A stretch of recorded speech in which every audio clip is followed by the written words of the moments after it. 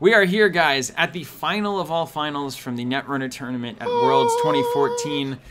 That over there is Robert. That's me. Hello, Robert. How are you, Steven? I am Steven. I'm doing really well because I'm here watching Dan and Minh play the final game of this extensive tournament. 7 rounds of Swiss the day before, cut to a top 16 double elimination. My goodness. Dan comes into this thing unscathed. The top 16, he is undefeated. Nope. Gets taken down by Minh's... Oh, in the top 16, yes. Yeah, taken down by Minh's personal evolution deck last game.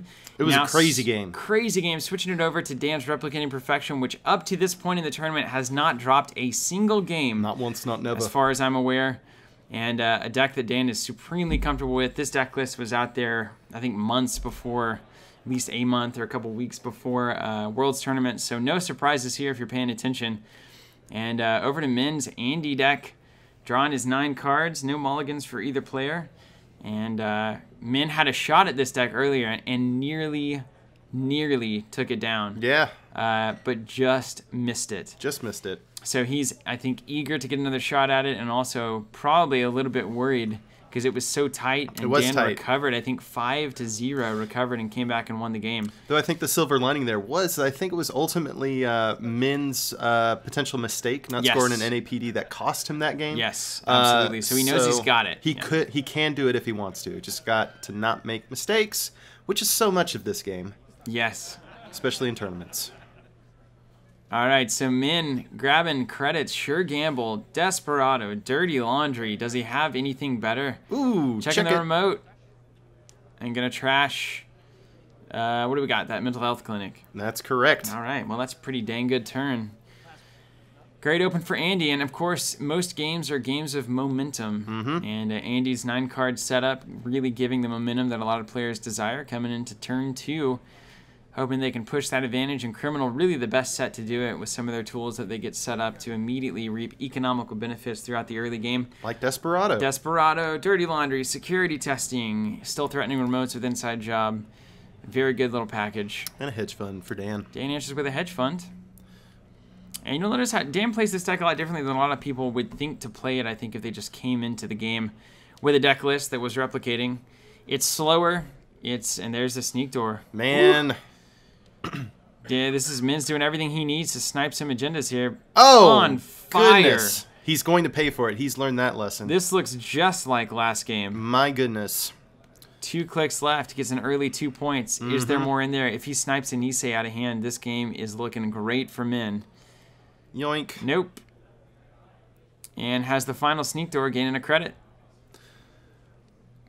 And sees some ice. Okay. Looks like another NAPD was in hand there for Dan. But again, you know, NAPD is a tricksy thing. It does cost you a good chunk of cash, but that's going to be offset by the resulting tempo swing. Yeah, so. Yeah. Desperado helps to leaven that out quite a bit. Show does. Installing over archives. No more sneaking. Installing our remote and installing Sundew is going to cost him 2 to res. He immediately gets 2 back at the start of his turn, so... Nullified because there is no way that Minh can run on that server without first hitting a central, which means Sundew's happening. First click is HQ, and a lot of scary ice here. I'm surprised we got a face check without a fairy. Yeah. Kamainu's kind of a problem. Sarigi's a problem. Dan's got money for anything he wants. Low credits, but really nothing in hand to protect. The NAPD would get scored on 4 credits if he lets him in. Is it worth the risk? I'd say no, but we'll see what he does. Well, there's a Lotus field, so definitely not getting in. Yeah, that's tough. I think Dan kind of weighing the options of him stealing that NAPD or not. Good questions. That really does set up like a passport and account siphon kind of stuff. So I'm sure that's why I didn't ultimately want to res it, but just really not wanting Minh to get those 2 points. He's been on fire with his pulls out of HQ. And you just don't want to go to 4 and risk it on a future perfect steal. Yeah. It's too early for all that. Way too early. Dan just want to get set up here. Protects his economy with wraparound. And then going to hit R&D for the final click. Boom. Caprice trashes it. I'm sorry, has 1 more here. I'm going to check R&D and trashes. Another clinic. Nope, going to keep the mental health clinic. Yeah. Those are hard choices to make. Yeah, I think that's the correct choice, though. The problem with that health clinic, once it gets on the board, it takes so many clicks to go over and now deal with it. Yeah. And it costs Dan 1 action, you know. Yeah. So, do you pay 3 now or eat it? And the choice right now is eat it. Seems right to me. First is draw out of Dan. Survey says. Kind of fascinating to see so much ice. Yeah, no kidding. It's funny. It's like the new age corpse actually using ice again. And the doing some work. Dan's doing the do. Only a sneak door and 2 points to Min's name here. And the all-important, seems permanent fixture of a criminal deck, Desperado.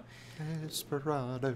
I haven't seen a non-turn 1 Desperado in a while. I guess we had one game during the tournament where it wasn't around, but really kind of the argument for Andy there. That card. That one card. Every time. Every game.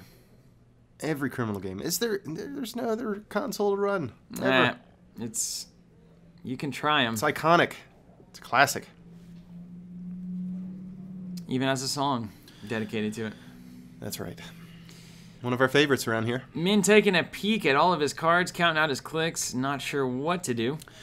Bear in mind that this is the final match, so it is untimed. They can take as long as they like. I heard a rumor during this match that they were timed. What? I heard a rumor that the finals was timed.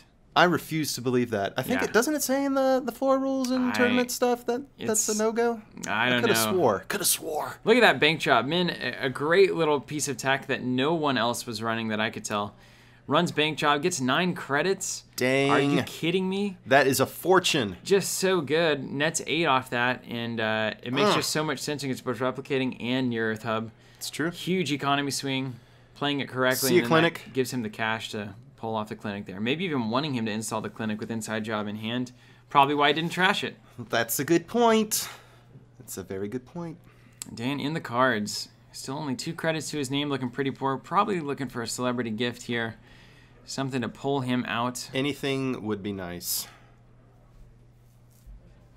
And installs another remote.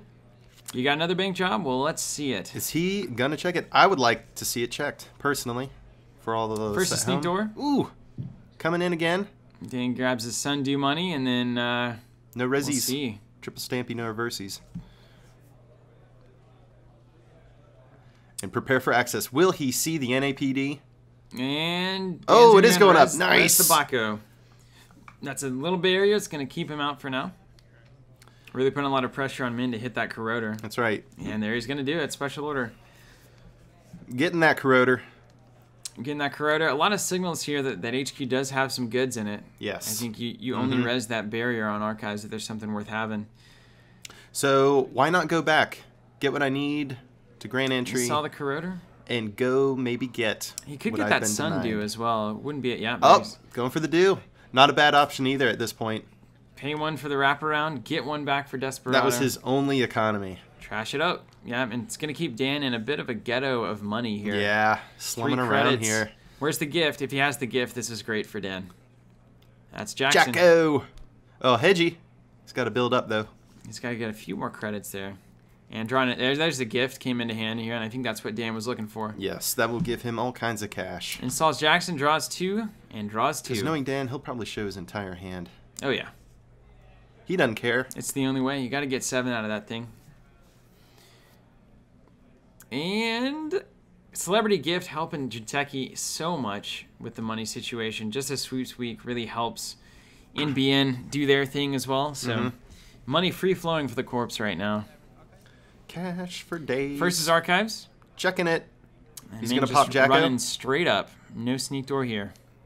Yes. Looks like Jacko is being activated. Yep. Dan's got his Jack face on there. And a Mr. do. Howard. And, ooh, going for the Hedge fund. cash. Okay, quick Operation Cash. And then 1 face down is remaining. Min is deciding if he wants to access after the Jackson. And he does. And it's an Eli. And he does. Interesting, man. Trashing an Eli, always hard. That tells you about the caliber of cards in Dan's hand right now. Yeah, he wants them all. Because that's a piece of ice that you always just want down. And then trashes the health clinic. So basically bankrupting himself to keep Dan out of the money. Yep. And then daily cast. So as we've seen, Minh liking to go to 0 with daily cast plays. Yeah, he is not afraid to play that poor game. And unfortunately, this game is just not going to pay off for him because we know that Celebrity Gift is on the way. Yes. Yes. All right, Dan draws his mandatory card. First and second is Celebrity Gift. 2 hedge funds, an Ash, an Eli, and a Sarigi. And that's a lot of cards back right in there, the money, and we can see you. a hedge fund immediately following too. Why not? Probably because he doesn't need the money. And goes to 9 credits to do it. HQ enforced, protecting against that account siphon. Long-term legwork account siphon shenanigans are kind of being shut down right now. Minh drawing into a ton of cards, taking a turn to rebuild. And look at how slow the game seems to go. Thanks, Jinteki. Dan just slowing it right down here. Hasn't put any pressure on a remote. That's right. No agendas. 2 credits to Minh's name. And he has 1 action left. He could check with a sneak door here. That's true. Doesn't have the credits to steal NAPD. Probably not the greatest proposition. Yeah, I think he learned fairly well that on his first game with Dan, that if you don't have the credits to score the NAPD, you don't make that run. You don't make the run. And we all learned it on this day. Mm-hmm. If not before. Dan drawing a card for his first click. Looking at his options, sitting on 9 credits. Has the economic advantage right now that allows him to flex his muscles a little bit. Minh not really testing the ice too much. R&D and HQ locked down. Sneak door still open. And Dan's going to decide if he wants to keep that open. Yeah, he's going to play the remote here instead. Build it up. And a hedge. And a hedge fund. So he's getting things ready. This could signal a sneak door play, given that he seems to be prepping that remote for an agenda that might well be in hand. Perhaps the NAPD itself. Who's to say? Yeah, not a bad option. Dan just looking at his ability to get points out. Mm-hmm. And just that quandary over the top of the remote. I don't know if that's what he did, but it's just been so strong throughout this tournament. Quandaries and Enigmas over there on remote servers against Andromeda.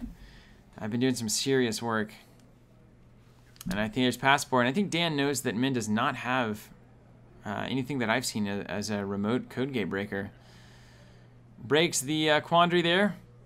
And no sentry breaker. Still is going to faceplant right into this. Sarugi. And he's going to lose 3 cards. Dan has to pay 1 credit or the run ends. And then 3 net damage and an access coming to Minh. And then he can access. If he's worried about snare, he might not. I don't know how much these guys know about each other's decks at this point. You've seen each other play. You've heard the rumor mill. Inside job. Ooh. Oh, Ooh. and he gets the Mimic Man, again. good cards everywhere. Why does this keep happening? Both Dan and Minh losing their Mimic early instead of installing. Yeah, that's a difficult question to find an answer to. I mean, when I'm playing against replicating, I don't run a thing until Mimic comes out. Yeah, it's out pretty quick. That may be too conservative, but man, especially if you're running a one of, get it on the table. I understand that MU is maybe an issue. There it is. Pulls the Paying NAPD for. on fire again. Not making that mistake again for Minh. And dang, losing the Mimic but gaining 2 points. Was that a fair trade? I think he can't be terribly disappointed in it. Dan checking out archives. Minh wanted to put the pressure on.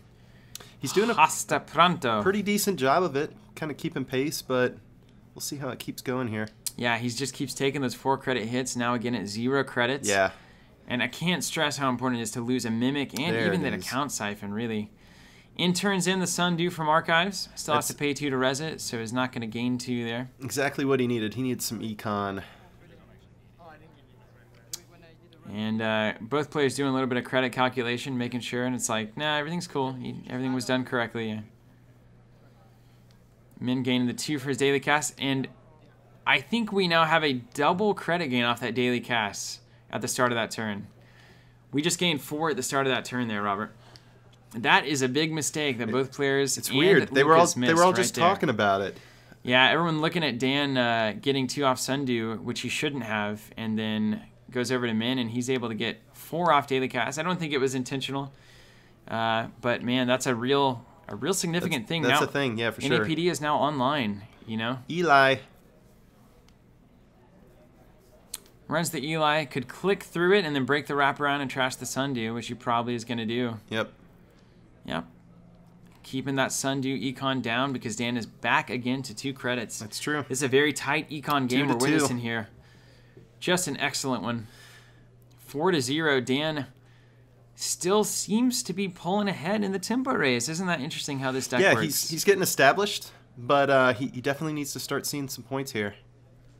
A Nisei score is really the death toll, or the death null, I should say, for the replicating build. I mean, once you score that, the game is so hard to win as a runner. You got to luck into a future perfect at that point. Yeah. Which, knowing what Min's been pulling, I mean, he's been hitting those NAPDs he's super hard, lucky. And he's been playing the heck out of some side games, so could easily get it done. We also know he runs medium, and we haven't seen it dropped yet. That's true. 2 mediums. 2 mediums, at that's least. Right. So gaining 2 credits for his turn, and then hitting the sneak door on his final click. Yoink. And sees the worst card. So good. The protocol there. Going to cost 2 clicks now to run. Sneak door is going to bypass that, which will help. Another gift. And Celebrity Gift gains him 7 credits and then plays the old current into his discard pile for whatever reason. And now Oops. playing it out. All right, so now the game is really sludge. I mean, it is quicksand now. Yeah, Min's going to have trouble with that end play. Sneak door helps. But that remote now is just, it's 3 clicks away every time with an Eli on top. Whew. Really a disaster. And Min's just going to take a turn to build up a little bit here. Just imagine, Robert, for a second. I want you to close my eyes. In your heart of hearts, close your eyes and imagine that the Mimic is out right now. Oh my gosh. It's a whole different game. I mean, it's expensive, but at least R&D is threatened. I mean, yes. We know he has medium. We know he can now threaten that server. Has all 3 breakers out. Yeah, it's true. I mean, I think it's just worth underscoring that if you're running a deck that runs 1 copy of that card, you're probably running 1 for a reason, and that it's a really good play if you get it. It's actually really designed specifically, I would say, for this matchup, for Tsurugi and Kamainus. So if you see it, consider playing it. I mean, that's really anyone who's going to defend replicating. Okay, and Dan has a draw, install. That remote is looking juicy. Wow, yeah. But I don't even know how Min could ever get to the bottom of it right I think now. that's just an upgrade at this point. I mean, could be. Anything not installed from this deck from replicating is just not an agenda. Gaining 2 credits here. He's not getting it this turn. I mean, Mimic, talking about Mimic, it is the answer to a lot of these replicating ice. Parasite's really the answer, but it at least gets you through. But you would still make the argument that it still just costs too much to do consistently, so maybe it's not even that big of a deal. But yeah, I like at least having the threat, you know? Jackson's going to not be trashed. No trashy. Tough choices, man. Yeah, no, when you're that poor, it's hard to say yes. It's like another NAPD in the hand there. Exactly and it's going to come out there and advance twice. Oh, man. So pressure's on. Scores are starting to happen. Min has got to get his last 3 points really quickly. Yes. Only has 2 breakers. One of them only good for the centrals. Once you get that powerful remote up, it's time to start scoring them. Yeah, this is where replicating just starts chaining those agendas out. Leaving the Baco open, probably asking Min to come in and waste clicks on a sneak door. Exactly. I don't think he has any real economic click or credit otherwise shot of getting into that server this turn. Yeah, certainly not now. All right, going to sure gamble. So gaining a lot of cash here.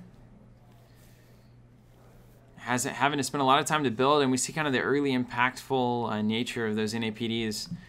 Just scoring them, and yeah, it feels good to get 2, but man, it just kind of compounds. Yep. Third is just a straight up normal HQ run. Which is quite interesting. Yep. Rather than sneak dooring, and it costs him 2 credits because of that login protocol. And maybe just hoping to get that top ice res, but you know, Dan smarter than that. And there's 2 actions gone. Min not realizing that it was going to take 2 actions. Forgot about it there. That's something that really will cost you. I wonder why he went HQ directly? Proper instead of Sneak Door. Sneak Door would only cost him 1 click, and then he could have got over to the remote. That's wild. I think that's a pretty big mistake on Min's part there. I agree. And Sundew comes up for Dan. Install the NAPD out, put the Sundew in, get a few turns of economy, and then I imagine that we're going to see his first Nisei once he draws it back down into that remote, or even a Future Perfect at this point. Min needs 3 points to seal this game. Can he get them off of R&D? Could he just pay a credit, take 3 net damage, and keep getting accesses like that? I mean, it's something to consider. That's true. Once Medium comes out, that server gets a lot less stable. But where does it go? Where indeed?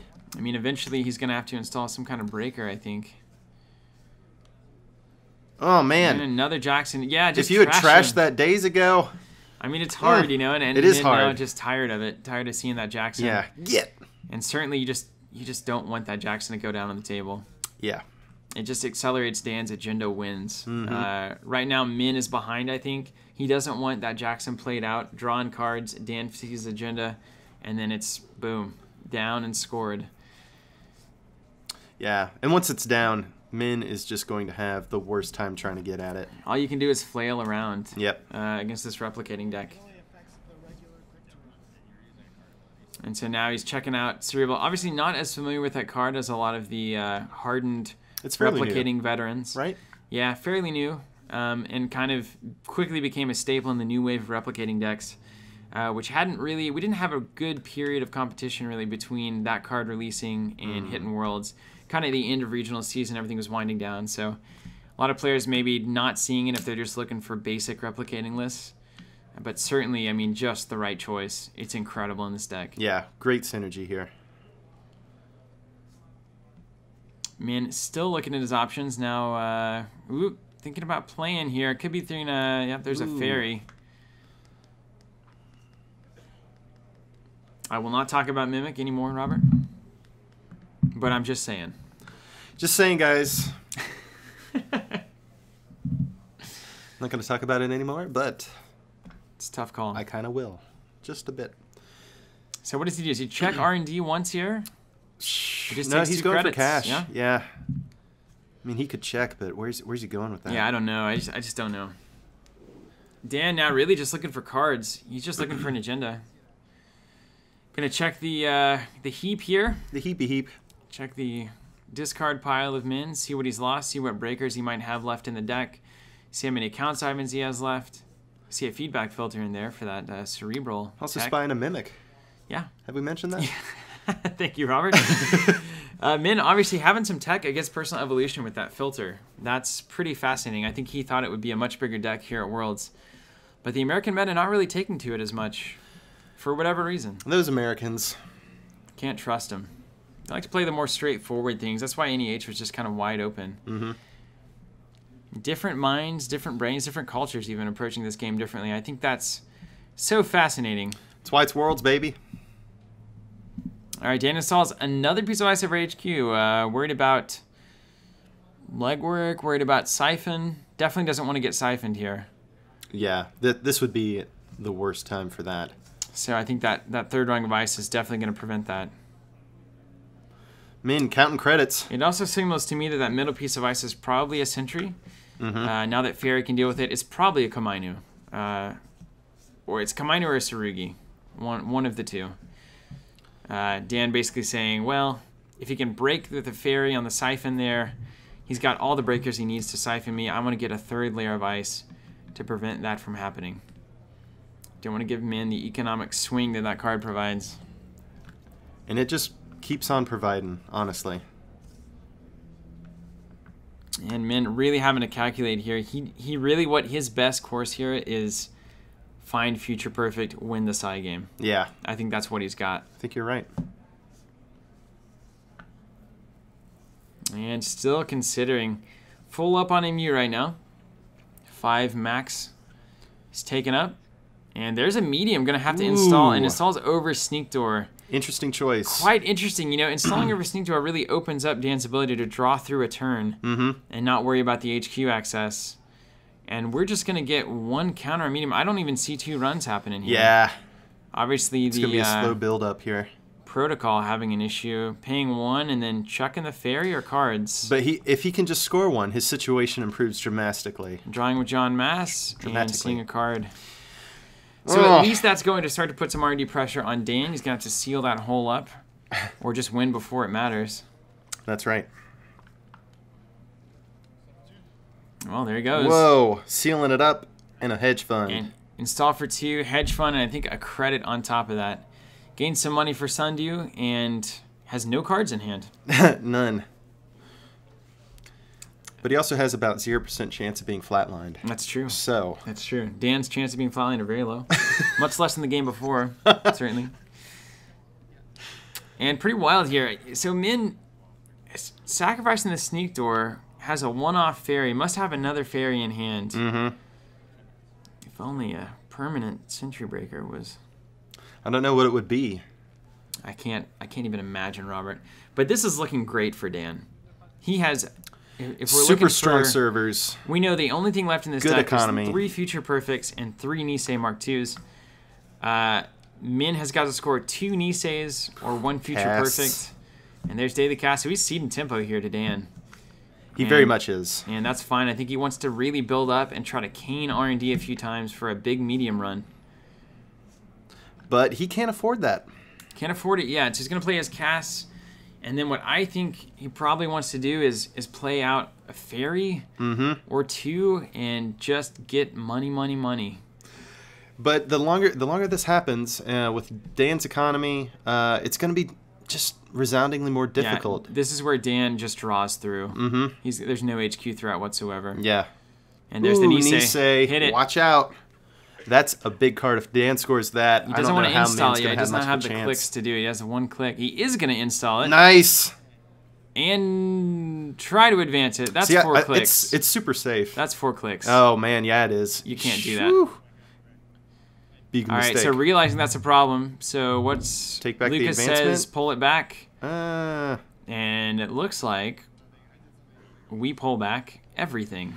That's an interesting thing there. That's so interesting to me. It's debatable. I don't know if that's really clean or fair, but I think it's worth acknowledging at least. I think it's wrong. I mean, honestly, that's wrong. You should just pull the advancement off. Yeah, I agree. I think that's the, oh, you spent 1 click too many, you don't get to take back your whole turn. I think if you look, and I mean, we get it, right? Like, yeah. You don't ever install an Nisei without advancing it. Sure. But look at Minh, like, he can't be like, oh, I didn't realize it cost 2 clicks to make that run. Exactly. I guess I'll just go back. Exactly, yeah. You overspent a click, you didn't have it, but everything else up until that point was legal.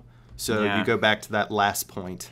And will it make a difference? I mean, I don't think so. I think that is super safe in the remote anyway. Sure.